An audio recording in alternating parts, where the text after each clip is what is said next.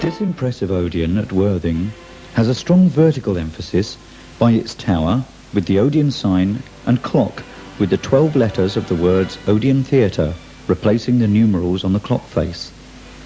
Here, the use of the yellow biscuit-coloured tiles was essentially restricted to the tower and the forward-jutting cafe area.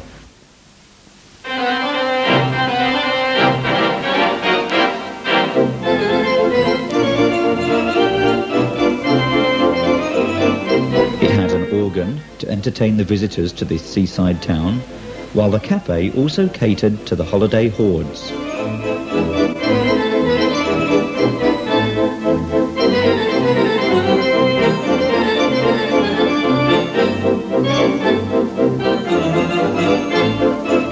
It was the first large Odeon in a prominent location in an important town, and it occupied an island site.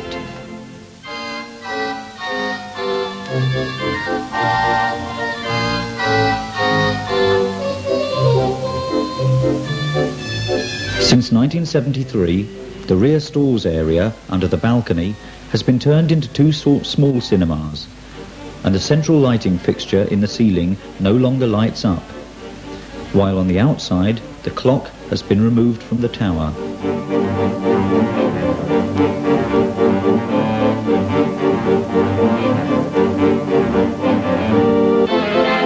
Designed by the practice of Winnie, Son and Austin Hall, and seated 1,551 people.